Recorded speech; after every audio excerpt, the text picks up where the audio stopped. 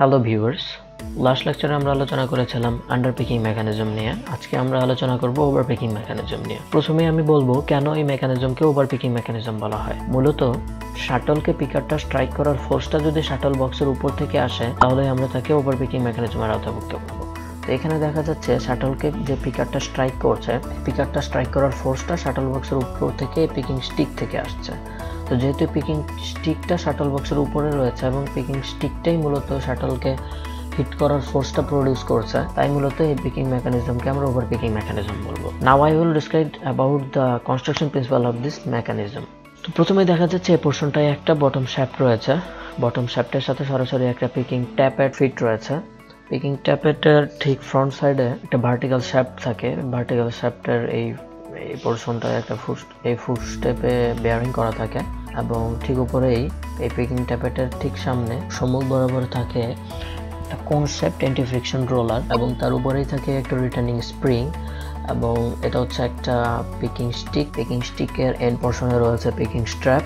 Peking স্ট্র্যাপের এই পজিশনে লাগানো থাকে একটা পিকার এবং পিকারটা মূলত একটা পিকিং স্পিন্ডল অ্যাটাচ থাকে এবং এটা হচ্ছে একটা শাটল যেটা মূলত ওয়েফট এর প্যাকেজটা ইনসার্শন করা থাকে।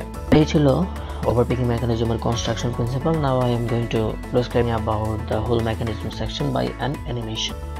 বটম শ্যাফটটা যখন ক্লকওয়াইজ ডিরেকশনে রোটেট করা স্টার্ট করে তখন বটম শ্যাফটটা যেহেতু পিকিং ট্যাপেট সরাসরি অ্যাটাচ থাকে, তো পিকিং ট্যাপেটটাও ক্লকওয়াইজ ডিরেকশনে রোটেট করে এবং এই পিকিং ট্যাপেটের এই নোজ এই কোনকে হিট করে এবং এই ভার্টিক্যাল শ্যাফট পার্শিয়ালি টার্ন করে। তো তখন পিকিং স্টিক রাইট সাইড থেকে লেফট সাইডে একটা মুভমেন্ট পায় এবং এই মোশনটা ট্রান্সফার হয়, এই লেদার স্টেপের মাধ্যমে ট্রান্সফার হয়ে পিকারে আসে এবং পিকারটা তখন শাটলকে স্ট্রাইক করে।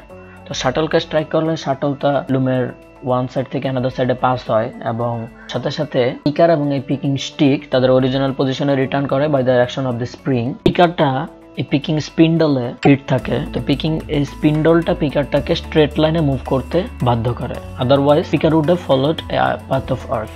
তো সিমিলার এই মেকানিজমটা লুমের আদার সাইডে ফিট থাকে। তো আদার সাইডের পিকিং ট্যাপেট বটম শ্যাফটে এই পিকিং ট্যাপেট থেকে 180 ডিগ্রি অ্যাঙ্গেলে ফিট থাকে। সো বটম শ্যাফটের ওয়ান ফুল রোটেশন যখন হবে তখন দুইটা পিকিং ইনসারশন হবে। এখন আমরা আলোচনা করব how can we increase the strength of Peking force. তো ফার্স্ট পয়েন্টে বলা হয়েছে নিয়ারার দ্য কোন start to the Peking tappet.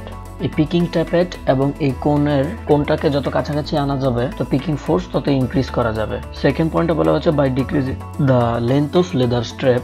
Leather স্ট্রেপের length decrease করেও পিকিং ফোর্সের স্ট্রেংথ ইনক্রিজ করা যায়। থার্ড পোর্শনটা বলা হয়েছে sharp stroke of the Peking tappet, মানে হচ্ছে এই পিকিং ট্যাপেটের নোজটাকে আমরা যত শার্প করতে পারবো আমাদের পিকিং ফোর্স আমরা তত ইনক্রিজ করতে পারবো। ফোর্থ পয়েন্টে বলা হয়েছে লোয়ারিং দ্য পিকিং কোন in the slot increasing the shuttle speed, মানে হচ্ছে এই কোন যেটা স্লটে অ্যাটাচ থাকে সেটা আমরা যত ডাউনওয়ার্ড পজিশনে সেট করতে পারবো তো পিকিং ট্যাপেটটা তত হাইলি এই কোনকে হিট করতে পারবে।